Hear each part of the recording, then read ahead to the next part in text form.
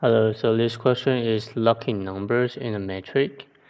So you give me an n-by-n metric, you want to find a lucky number. So what is lucky number? Lucky number is a minimum element in its row and maximum in the column. So it can be multiple, but let's look at the idea.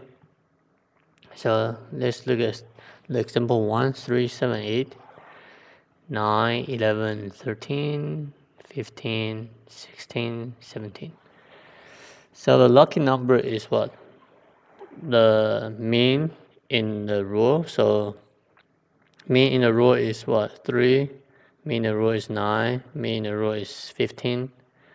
So if you look at the max, so max in its column, 3 is not the maximum in the column, 9 is not in the maximum in the column, 15 is. So 15 is the maximum in the column and also the mean in the row. So it's considered a lucky number. So what you need to do is you have a row array, and then you will definitely distinct the mean. So I would say row 1. So row 1 will find out the mean 9, 11, 13. Which one is the minimum? So I would say I will have a 9, and I will have a column. So column array represent the maximum in the column. So you just keep comparing, and then at some moment, row I equal to column I is definitely starting from 0 all the way to n or m, right? So once that happening, that's considered a lucky number, and then you store into the return array.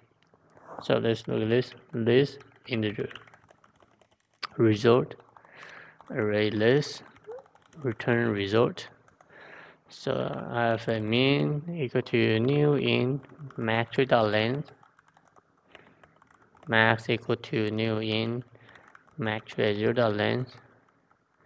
So it's not a good name. So let's look at this columns and rows, right?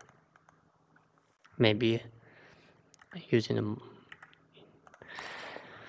Alright, so first thing is I want to fill all the mean value with the integer max. So which is going to be representing what? Row, right?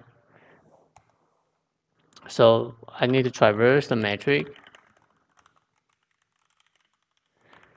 So in j equal to 0, j less than metric at 0.length,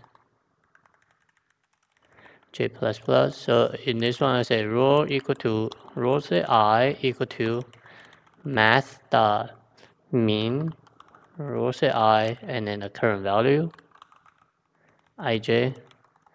And it's going to be exactly the same thing for the column. So column say j equal to math dot max, right?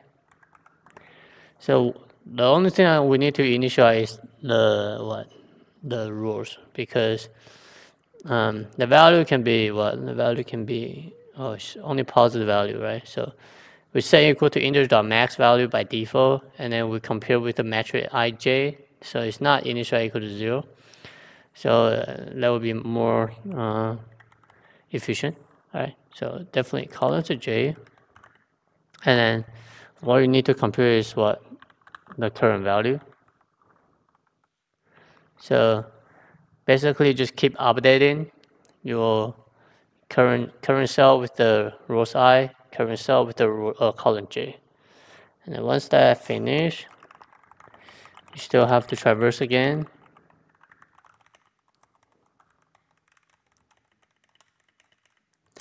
So in this one, you just need to say, oh, if the row set I is equal to column j, if this is happening, then you just add the value metric at ij, right?